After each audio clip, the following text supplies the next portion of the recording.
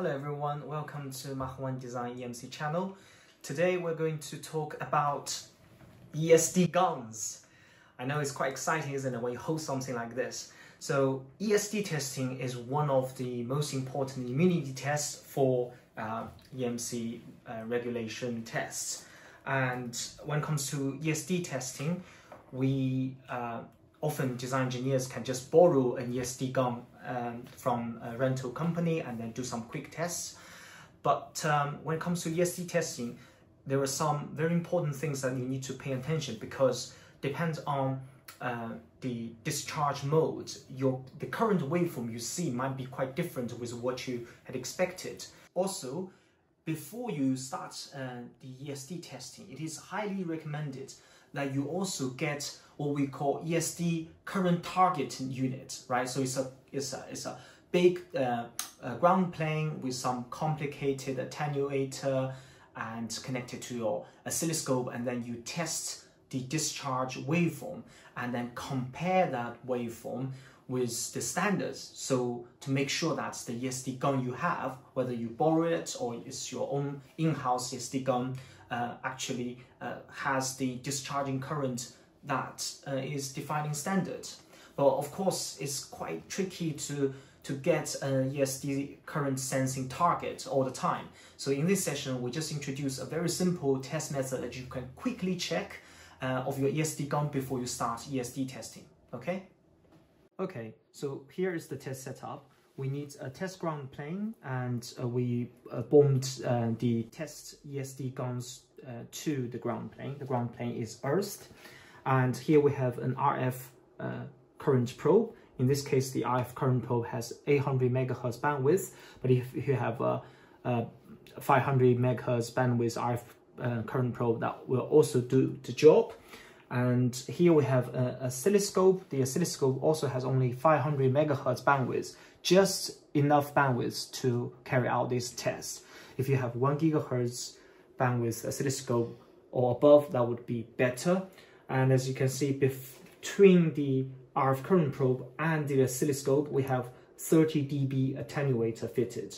This is because we need to select the channel to be 50 ohm input impedance. And once you select the 50 ohm input impedance, then the vertical limit really is limited to about 5 volts in this case. So it won't capture the induced voltage waveform, let's say, in the oscilloscope. Therefore, we need quite a big attenuation here, as you will see later. Okay, our first ESD gun is from Schroeder. It's a very old machine. As you can see, we selected 4 kilovolts contact discharge. Okay, so let's have a look. So basically, what I'm doing is really just discharge a current into the ground plane, and then this RF current probe basically will capture the current waveform and shows on the oscilloscope. Okay, there we go. So that's our ESD discharge current waveform measured by the RF current probe. Okay, our second ESD gun is from Keytech MiniZap. It's a very old machine. As you can see, we select more or less the similar voltage here, 4 kilovolts, right? And we were going to do the same trick. So again, ESD gun to the RF current probe, and we are going to discharge. All right, okay. Okay, so this is our second ESD current waveform, and it's from the Keytech MiniZap. As you can see, the waveform clearly is different from that of Schroeder. Again, we will compare the results in an in-depth analysis later on, okay? Okay, so let's have a closer look at the current discharge waveform. On top, we have the 4 kilovolts ESD current waveform according to the IEEE or IEC 61000-4-2 standards. And on bottom, we have the 2 discharge current waveform we just obtained from the test we did. On the left, as you can see, this particular ESD gun has some issues, mainly affecting the first rise time of the first peak, as you can clearly see from here. And the second ESD gun we had performs much better compared to the first one. It rises very quickly to the peak current and then does very similar profile compared to the standard defined current waveform.